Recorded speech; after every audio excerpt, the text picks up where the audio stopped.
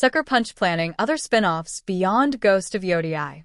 Announced during Sony's State of Play, the game is being developed by Sucker Punch. A brief trailer teased that the game will see the protagonist being hunted by Ronin in northern Japan. It's currently unclear whether the game should be considered the second Ghost of Tsushima game or a spin-off similar to Spider-Man, Miles Morales. A Ghost of Tsushima movie is currently in the works, with the movie set to be directed by Chad Stahleski, who was the director for the John Wick movies, as well as being a stuntman in movies such as the Matrix and Van-Helsing, for example.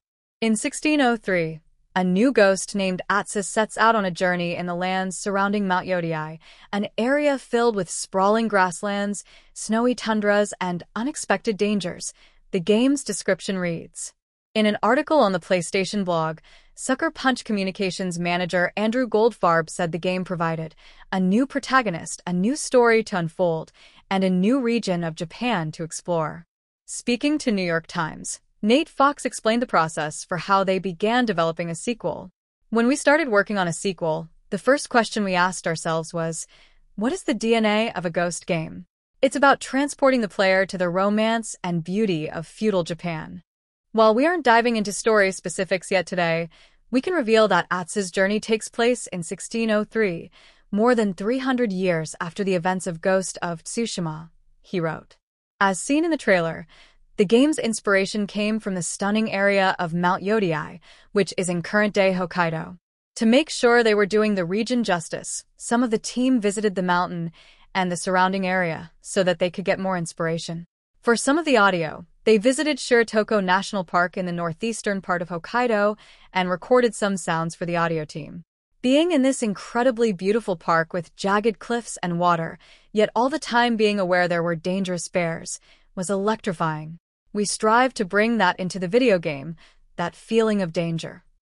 Our story is set in the lands surrounding Mount Yōtei, a towering peak in the heart of Ezo, an area of Japan known as Hokkaido in present day. In 1603, this area was outside the rule of Japan and filled with sprawling grasslands, snowy tundras, and unexpected dangers. It's a far cry from the organized samurai clans who lived in Tsushima, and it's the setting for an original story we can't wait to tell. There are plenty of areas in Japanese history that could provide inspiration for a sequel to Ghost of Yotei, but for now, the audience will have to wait and see what comes of Ghost of Yotei. At the moment, the game doesn't have a specified release date and is shaping up to be a PlayStation 5 exclusive, the same way Ghost of Tsushima was originally when it was first released.